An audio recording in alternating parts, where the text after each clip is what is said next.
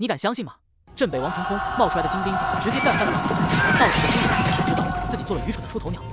朱父在得知镇北王将前往石峰城剿匪的消息后，曾一度心生恐慌，但随着对情报的进一步掌握，他的恐惧转为亢奋，带着手下贼寇踏上征程，准备在敌人未稳固防守之际发起突袭，一举攻取防守薄弱的石峰城。他们没料到自己正步入镇北王精心布下的陷阱。跟随朱父出征的三当家李强，出于对战争损失的担忧，提出是否应该动用群寨之力。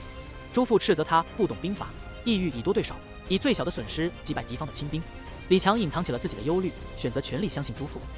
就在匪寇们沉浸在将要得到的财富和享乐中时，镇北王已经明白了他们的来意。所谓的800亲兵，其实只是镇北王用来误导敌人的幌子。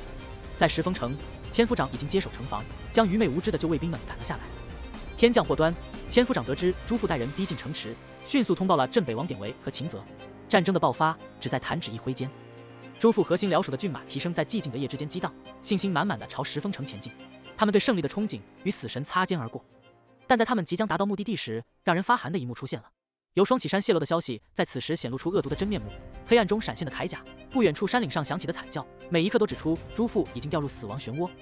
面对典韦手中的双戟和表面上只有800人的秦泽军，其实如黑森李一般的兵力，朱父及其党羽轻易的被击垮。残忍的利器中，他们纷纷落马，血肉横飞。在这场迅速决定胜负的战斗中，秦泽的部队以最小的损失击溃了朱父率领的匪寇，败局已定。号称狼头寨的守寨朱父，到了最后几乎流落成了无家可归的孤寡。接连不断的背叛与误解，让被捕的朱父在审讯中崩溃。他将所知道的信息，包括其他山寨的情况，都告诉了秦泽。而秦泽似乎早已计划好了针对匪寇的每一步棋。他并不急于出击，而是选择坚守，加强城防，利用现有的情报优势，静待敌人自投罗网。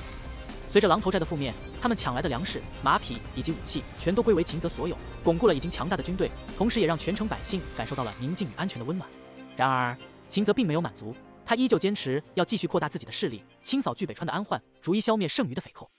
黎明依旧如期而至，城中的百姓早早开始了他们的劳作。过去他们的收获总被匪寇所掠夺，如今却不再有这样的恐惧。秦泽治下的石峰城，第一次让他们真切地体会到了和平的可贵。城墙之外，暴露于日光之下的狼头寨匪寇首级，成了秦泽立威的标志。百姓们见证了这个震撼人心的改变，他们通过城墙上的告示，得知了镇北王的威武。那些昔日惩治不了的魑魅魍魉，如今已是头颅悬挂，彰显出了绝对的正义。